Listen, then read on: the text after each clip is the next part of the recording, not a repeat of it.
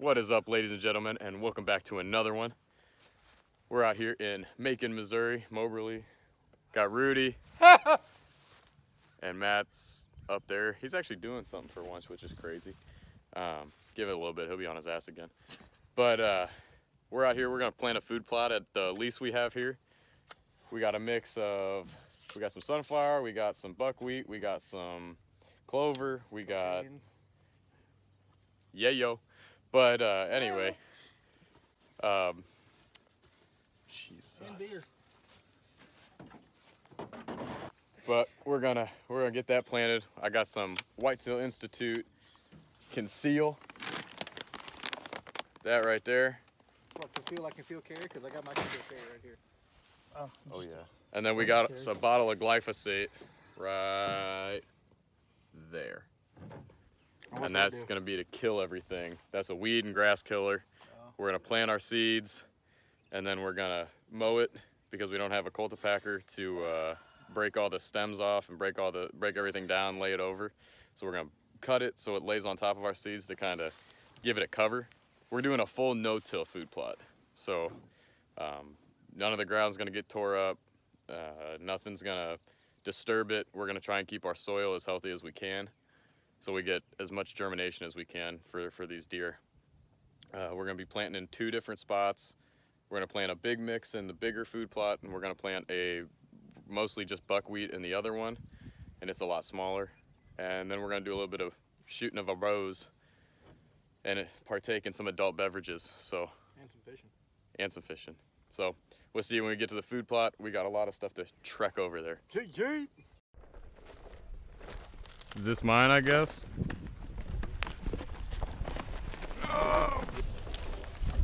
I guess this will work.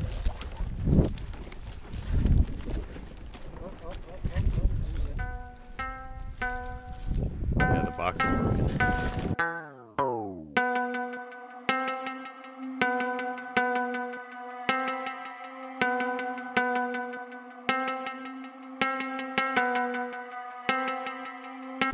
Oh, are you tired? Is Matt tired?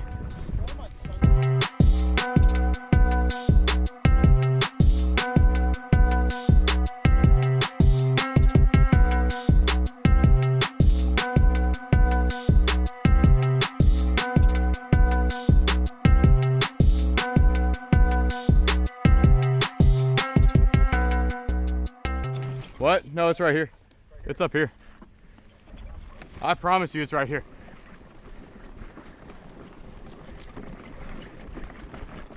Oh, I lied. I thought it was right there. So this is our food plot. Before. This is the before shot. A lot of work to do, but we'll get it done. Yeah, that's actually, I like that cedars right there. They make it clear. But there's the stand that was here. And then we got kind of clear over here, a little thicker field, and then cedars. I'm excited. I am too. Get it rolling. Well, the stuff's not gonna cut itself, boys. Come on.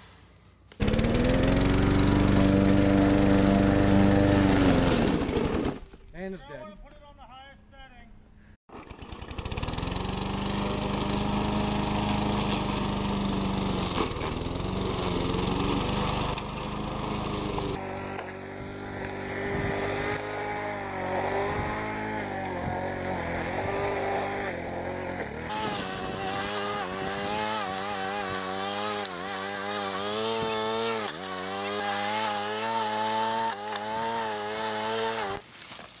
My thought process was to take from about this tree and maybe this way about 6 feet with a strip just straight across. Okay. Let that grow tall. So we have basically a food plot here, and we almost have a staging for a staging to the big open field. And then we could potentially hold deer in this food plot as well as holding deer in this food plot at the same time and hold more deer on the property. So basically what we're talking about is we're gonna use this Whitetail Institute conceal.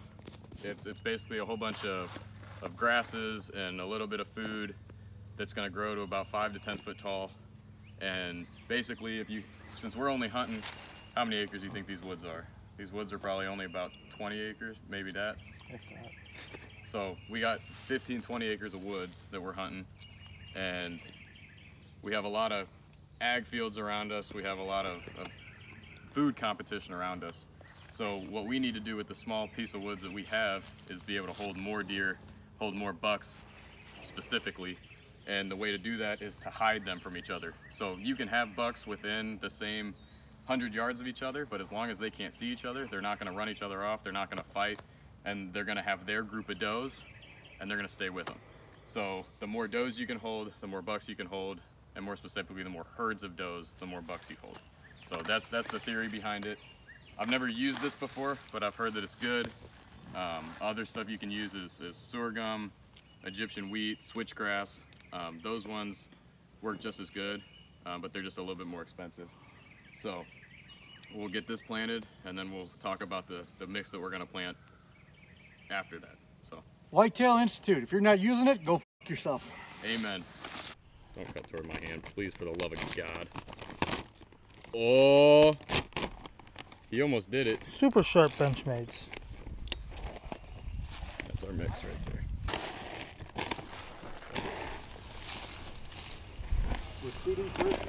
Yeah, because we want the seeds to be protected by what we cut, is basically the theory. So it mulches. The grass that we cut mulches the seeds and protects it and helps them grow better, is the theory behind it. All right, so here's our mix. So we have buckwheat, we have red clover in there, another bag of buckwheat that just fell open, so we'll probably use this one. Some Milo. There should be some sunflowers in here. Maybe that was the sunflowers right there. Yeah, that's when I couldn't read. SF. So, that would make sense for sunflowers. So, sunflowers, peas, Milo, buckwheat, and clover. So we have 4 or 5 things that we're throwing out. Plus we just threw that cover out on the line. We're gonna plant this part, possibly plant a little bit down on the other half of that. We're leaving some trees up to give them some cover, some scrapes. And then we're gonna go off to another spot and we're gonna plant all buckwheat. So, more time lapses. And usually the bigger seeds are harder to germinate because more animals get to them. So your squirrels, your birds, all that'll get to them. So you wanna almost overseed those because you're gonna have less of a success rate just because they're not gonna make it to their soil.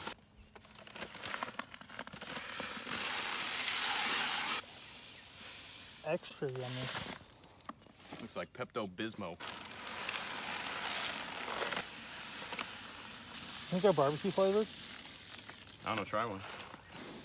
Get all the way down to the...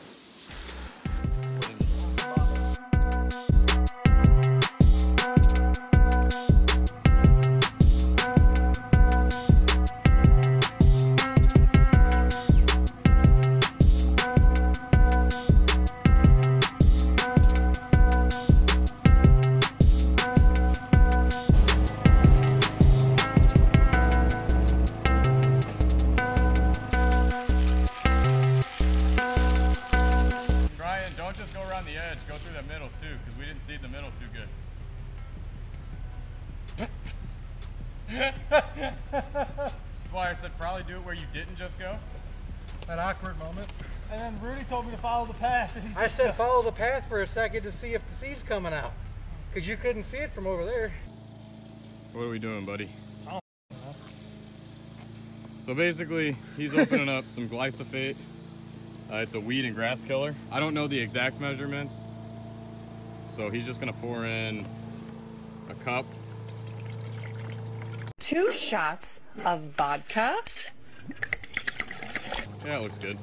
Or, I don't know, we're guessing. And then we're gonna fill it up with water.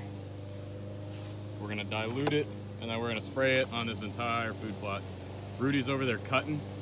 He's cutting the food plot, and we're gonna spray right on top.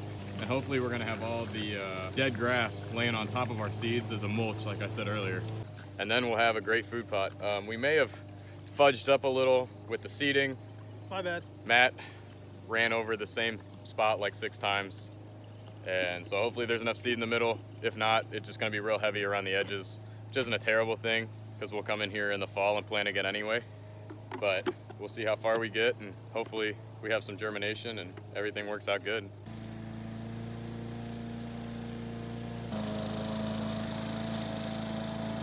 We're gonna get it done. We're gonna get it done quick, and we're gonna get to another food plot, and then we're gonna get to fishing, because that's way more fun than this. So stay with it.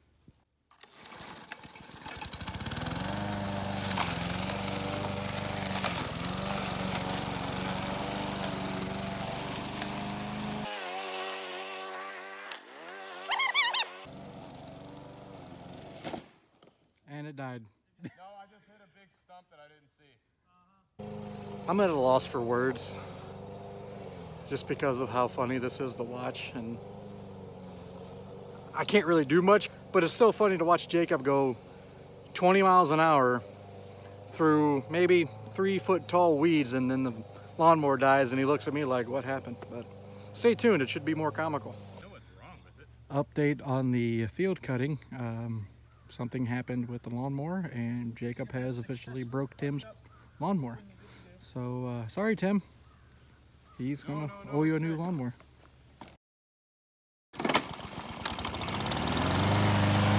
So while Jacob's doing all the hard labor, let's go ahead and have a little Q&A with the guys from JD Hunts. How are you feeling right now, Matt? Probably should have gotten a brush hog. It's going to take a lot longer. But I mean, as long as he's doing it. yeah, right? I mean, we got deer. Exactly. Oh, thank you, Bush Light, for the farmers. Jacob, here's to you, sir.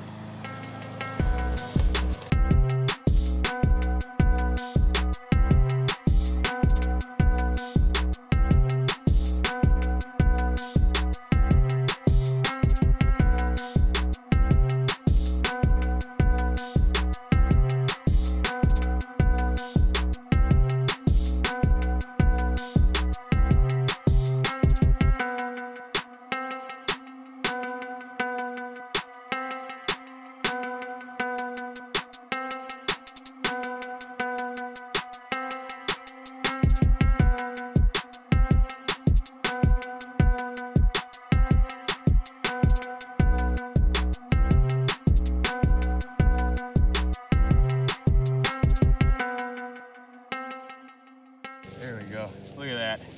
That's exactly what you want, to have to dig for your seeds.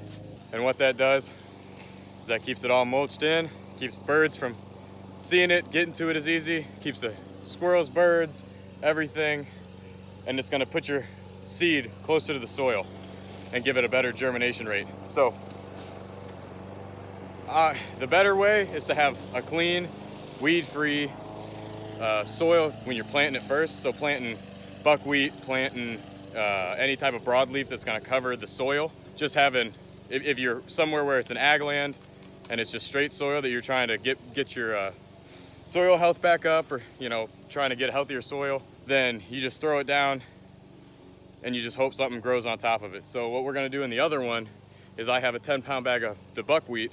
I'm gonna plant that. It's May 31st, so it's a little late to be planting it, but by the time August 1st comes around, about middle of August, we'll spray it when we plant the buckwheat. That buckwheat, the leaves are so big, they're not gonna let any of the weeds underneath, there are not as many of them, grow up. So you're gonna have cleaner soil, you're gonna have more seed soil contact, and that's gonna have you a higher germination rate, which is better in the fall, because then you can get all of your fall food, your corn, your soybeans, your clover, whatever you decide to plant in the fall, whatever your mix is, you have that with a high germination rate. Buckwheat's good because it can grow pretty well in most pHs, or in most soils. That's why I wanted to plant Egyptian wheat when we were doing our screening. It can grow in very low pH, it's very soil tolerant, but it's also very expensive. The place I was gonna buy it from, it was 50 pounds. I only needed about 10, and it was $96 for the 50 pounds. So I got that blend. It should work about the same. The only thing that I don't like about it is it has food in it. When you're planting your screening, you don't necessarily want food in it, because you're trying to keep the deer from looking through, from seeing that screen, wondering what's on the other side. You want to kind of keep them away, keep them from wanting to interact with that, whether it's screening for you to get to your blind, whether it's screening them from other deer. you know, whatever it is. This has a little bit of food, not too much, but like switchgrass, Egyptian wheat, those things aren't food as much. They don't like to eat them as much, especially here in Missouri. But you gotta do what you gotta do when you're on a budget, right? Matt's gonna finish up cutting here, or we're gonna spray, and then we're gonna head over to that other field. So stick with it, and we'll see you at the next field. So we took a little break. It's hot. I mean, I guess let's go Blues. We're a little out of it right now. A little? I can't barely see anything. My eyes are closing. It's about 3 o'clock. We haven't eaten yet, but we're grabbing some Burger King. We're gonna head back out there. We got like 1 or 2 more cameras to put up. And then we're gonna get the heck out of here, cause Rudy, what did you watch? oh Lord. It's popping up on my Reddit. I'm like, what the hell is this? Guys, when I tell you there's a lot going on right now, there's a lot going on. I'm getting very distracted very quickly. Thank you. Have a great day. Thank you. Okay, well, we'll see you when we get back to the farm. Let me see your receipt real quick, because I think I probably didn't even order my food. There a 10-piece on there? No. Nope, looks like I'm going back. You got all the food. Let me get some. Matt, we're not eating until everyone has food. Oh, Whoa! Wait, did I say don't worry, I found the curb. We're Don't back. Worry. Don't worry, man, I'll get this one. Just 1 moment. Thank you. Stop. We're not eating until everyone has food. I don't care, to be honest with you. Give me my food. Give him his food before I have to shoot him myself. Are you gonna ask nicely? Give me the fucking food I paid for. That's what I expected. All right. He finally got it. It only took 2 tries. Alright, we just gotta find a nice shaded place to eat. Yeah, the hospital looks good, right? Where the ambulances go. Actually, for real this time, we have all the food. We're going back. We're eating. Trail cameras, fishing. Okay, so now we're on to food plot number 2. It's kind of right off of the field. Screen all along this, right in here, to kind of shade it from. What? Oh, we're gonna go back in there a little bit. I might just do here, maybe come out a little bit more. Haven't really decided yet. So we'll get Matt over here, Rudy over here, and we'll start going. So more.